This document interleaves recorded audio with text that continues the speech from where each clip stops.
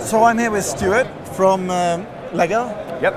And you have, is it like 2 years or 1.5 years you've done the WeDo? This is its second year. So this time last year was launch. Yeah. So walk me through, what is the WeDo platform?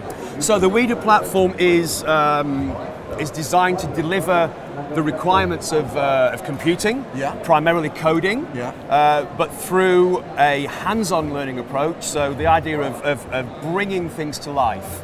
And of course, once we do that through robotics, that opens up a huge amount of other curriculum areas. So primarily in this case, we're looking at science.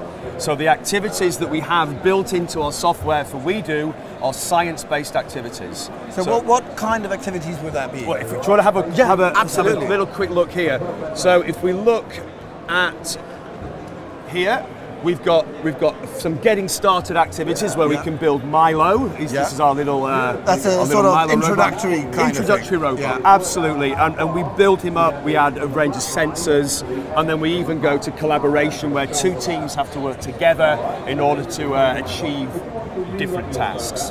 So you build it with basic normal Lego blocks. Normal Lego blocks. And it's a sort of easier version of the Mindstorms. Absolutely. The idea is that we can start with this in primary, and it's a very smooth progression route onto Mindstorms at the top of primary and into secondary. Absolutely. So when you program this, it's drag and drop block programming, exactly the same as Mindstorms. And when we have a look at it, you'll see it's all the coloured blocks are the same colour as the Mindstorms blocks. The symbols are the same symbols as the Mindstorms blocks. So we've got a really neat progression. So at what age would you start working?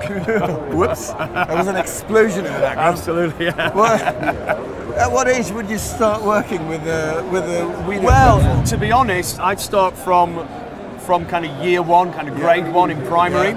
The activities and the curriculum materials are aligned to the Key Stage 2 curriculum, so 7 to 11-year-olds.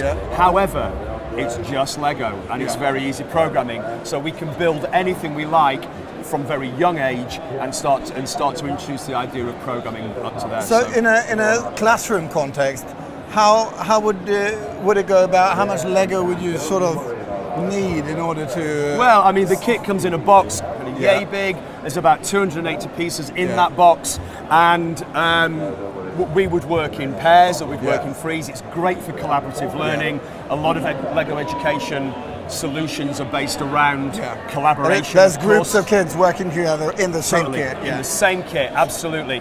And you know, it really is great for that, because particularly with the WeDo here, we're not only looking at science and coding, we're looking at how they communicate, we're looking at how they can talk about their work, and how they can, even when they finish a project, how they can present that work to the rest of the class. So, you know, we really do cover a whole range of curriculum concepts. On what software environments would you work with the WeDo platform? Is it iPad, Android? Completely cross-platform. So we've got iPad and Android and Chrome, and also Windows and Mac. So completely cross-platform. And actually now,